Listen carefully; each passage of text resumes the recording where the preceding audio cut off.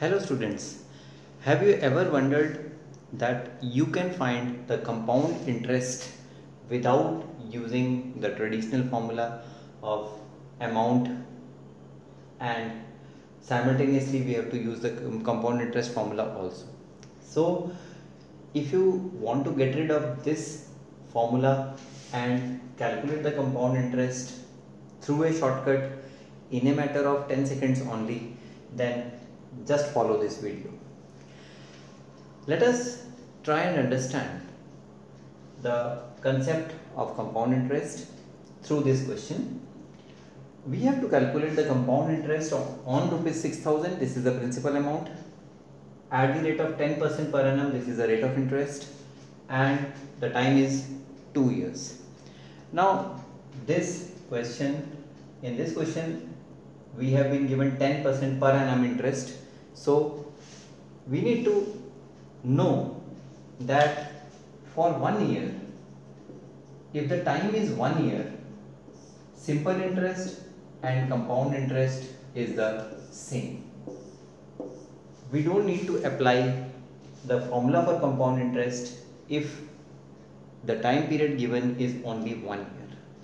So, for finding interest for 1 year, we can just multiply the principal with 10%. So 10% of 6,000 will give you the interest for the first year, whether it is simple interest or it is compound interest. So in the solution, CI for first year, this is direct. This is 10% of 6,000. Don't need to calculate, just remove 600. So this is the interest received after 1 year. Now important thing is to calculate CI for second year. Now what you need to do here is you just take this interest 600 and add 10%, that is the same percentage of the same interest of the first year. You will get the interest for the second year. So 600 plus 10% of 600, remove 10, this is 60. So rupees 660 is the interest for second year. Now notice here that the interest for first year was 600 and for the second year it is greater because principal amount increased to 6,000 plus 600. So for the second year interest is calculated on 6,600. So the interest is greater.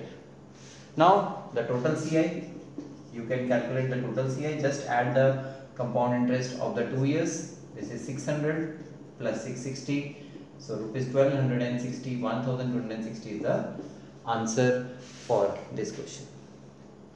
Little practice of this and you can get rid of all these steps. You can just find 10% of 6,000 here and then 10% of 660 here.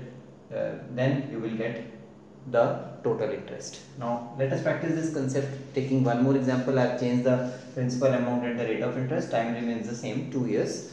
So I will reduce the number of steps now. See, first year, 5% of 15,000. So 2 zeros cancelled. 15 fives are 75. So 750 is the interest for first year. For the second year, you have to take 750 and then take the same percentage, 5% of this only, 750. So 750 plus 10 gets cancelled, 5 ones are, 5 twos are. So 75 upon 2 is 37.5. So rupees 787.5 is the interest for the second year. So just add total CI will come out to be 750 plus 787.5. So the total CI 1537.5 rupees. See the statements here written. Now this has been reduced. You can further reduce these steps and practice. You will be able to do it orally also if you practice 10 to 15 questions of this type. Now let us take a little bit different problem. Now here the amount received, we have to calculate the amount.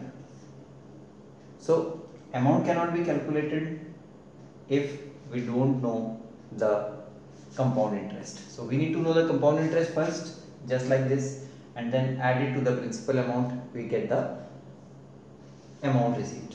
Now see here, principal is rupees 4,000. For the first year, interest will be calculated on 4,000. Rate of interest, now it is 10% per annum. For 1 year the rate of interest is 10%, but it is compounded half yearly. So every 6 months the interest is given. 10% interest is for 1 year, so for 6 months it is half of that, so 5% half yearly interest.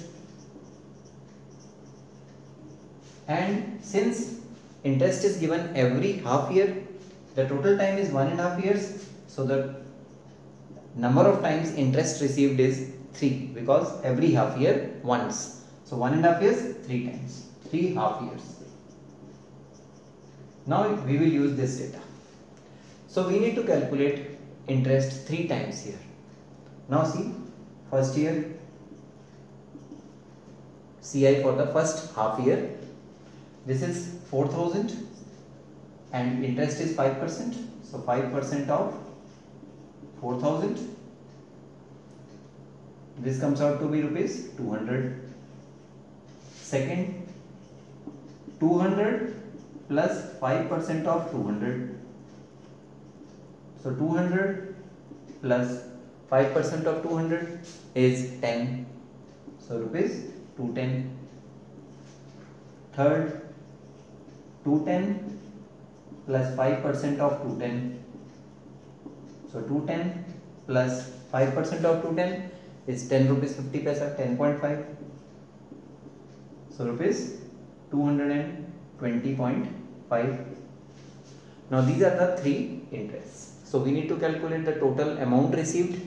So total amount received is, principal amount was 4,000.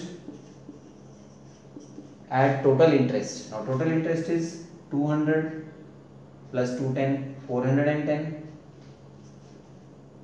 610, 630.5.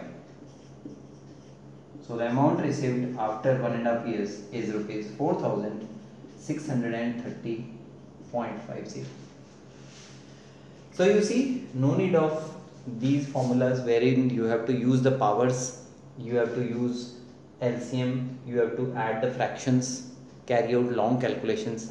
Just have little understanding of compound interest concept and you will be able to solve all these problems verbally. So keep learning and keep sharing the channel if you like it.